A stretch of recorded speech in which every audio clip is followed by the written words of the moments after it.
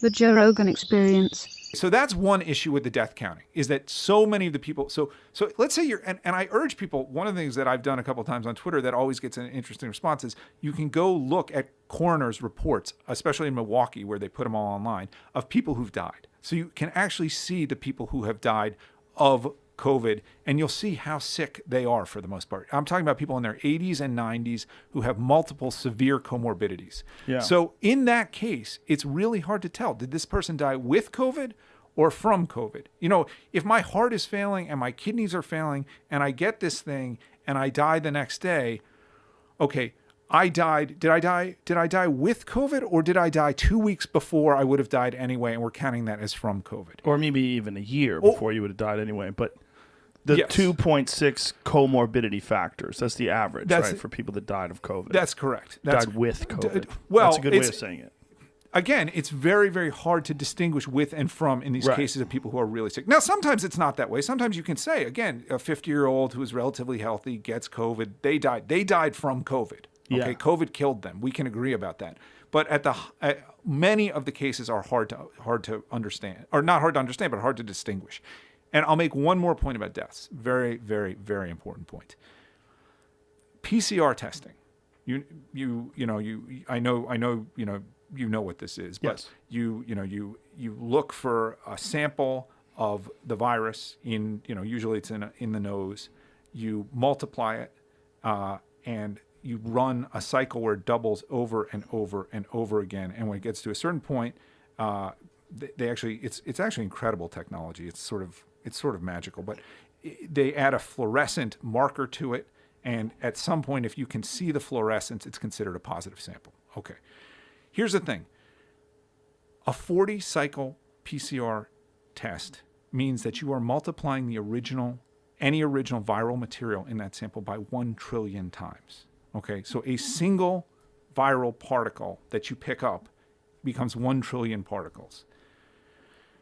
It is very, very easy to find virus in people when you're running a PCR cycle at that level. Okay, it does not mean necessarily that they're very sick at the time. It doesn't even mean that they have active virus in their bodies at the time. They could have a piece of virus that the original sample is picking up and multiplying by 40x. Okay. It's clear, by the way, when people have a low threshold, let's say 20 times, let's say it only takes 20 cycles, that's 1 million multiplications. If you're positive at 20 cycles, you're pretty sick. If you're positive at 25 cycles, you're probably pretty sick. If you're positive at 30 cycles, maybe not. 40 cycles, it doesn't really mean anything. It means that you have this one bit of virus in you that they've managed to find. Does it mean you're contagious? It probably doesn't mean you're contagious. I don't like that word. I don't like that word probably. Well, I'm around grandma. I don't like to say never unless I'm sure, okay? Right. So when I say probably, it usually means never, but I just don't like saying it. I understand. Okay. When we count deaths, the states have a procedure, most states. They look at positive tests and they match them with death certificates, okay? So let's say you had a positive test, okay, tomorrow, okay? And let's say it was 38 cycles. They're not going to tell you that, but it was 38 cycles, okay? You are not very sick at all with COVID, okay? But you're in a registry somewhere. Your name's in a registry. A month and a half later, you die. Let's say you get hit by a car. That will still initially come up as a positive COVID death because you had a positive test and you died within a specific amount of time after having that test. But they don't distinguish from a violent accident? Not initially. Now, some of the states are trying to clear this up. But let's say you died of a heart attack, Joe. Okay, a heart attack is a potential, outcome of COVID. You're always going to be on there if you died of a heart attack. So you're saying that if you have this tiny amount of COVID in your system, you never wind up getting sick, but yet you have a heart attack a couple of weeks later, 3-4 weeks later, they will still call that a COVID death, even though you never got sick from COVID. 100%. That doesn't seem smart. The idea is to capture deaths as broadly as possible. The idea is this is a serious illness, and we want to know every possible person who's died from it. We don't do this with any other illness. Is it because they don't have the resources to differentiate between the people that have died from heart attacks, where it's clear, oh, we looked at the person, they had a very small amount of the virus in their system. 4 weeks later, there's no way they were sick from that. But it's a function of decisions that have been made along the way. So they could have set the PCR threshold at lower. They could have set it at 30. They were aware from almost the beginning of this issue that, you can find a comment from Fauci in July talking about this, okay? But, and certainly they knew well before this. The idea was, we want to know sort of as broadly as possible how many people have this. And then secondarily, we want to define deaths from COVID as broadly as possible. And what is the level set at currently?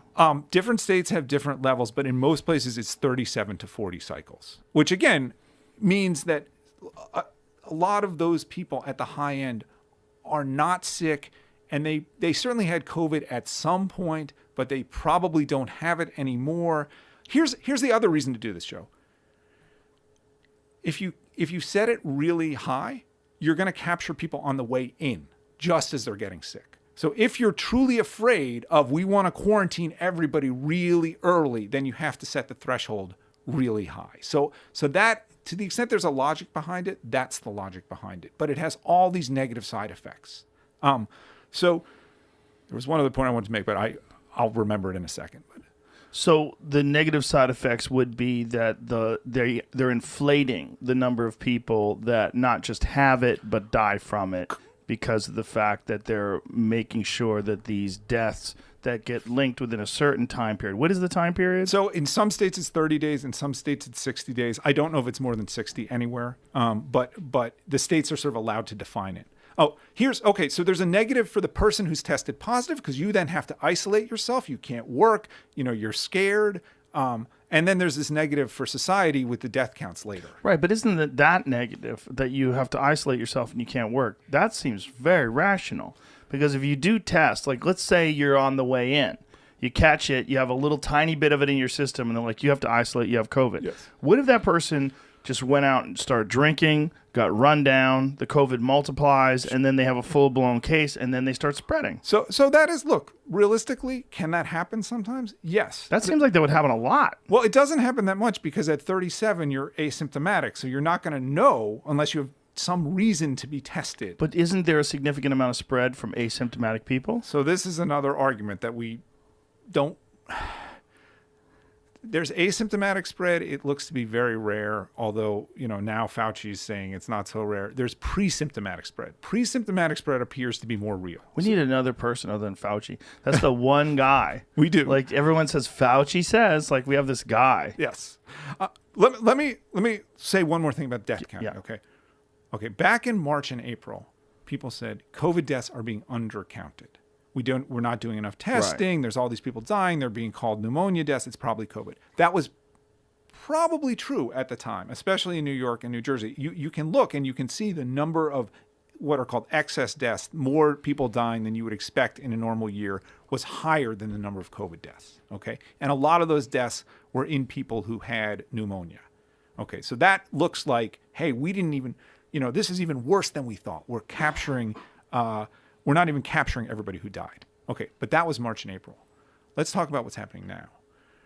We know the PCR tests are going to capture a lot of people who aren't sick anymore and who maybe never were sick. We know that some of those people are going to be classified as COVID deaths. If they, again, I'm 88, I somehow, was asymptomatic a month ago, but I got a positive PCR test, now I die because I'm 88, that's a COVID death, okay? What we're seeing now in the United States, and certainly in Europe, we don't have data as good in the US from the last couple weeks, but we have some pretty good data from Europe and the UK, is that the number of COVID deaths, when you add it to the number of non-COVID deaths, is not as high as the overall number of deaths you would expect. So what does that tell you? That tells you that some non-COVID deaths are probably being classified as COVID deaths these days. So back in March and April, there were more people dying than you would have thought based on the number of COVID deaths. Now there are fewer people overall dying than you would think based on the number of COVID deaths. And I got to add one more thing. I know this gets complicated, but it's worth thinking about. We also know that a significant number of people are dying from lockdown. Okay, and the number one way you can look at that is overdose. Okay, overdose deaths in this country have always, they've been terrible for years. This year it looks like they're off the charts.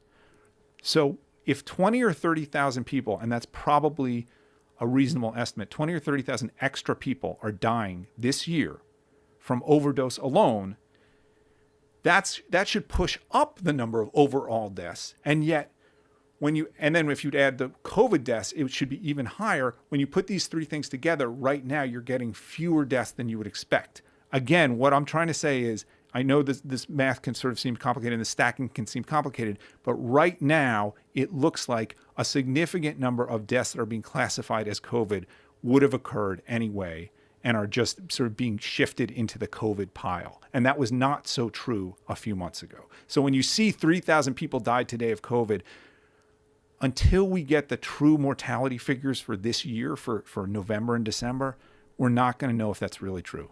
Catch new episodes of The Joe Rogan Experience for free only on Spotify.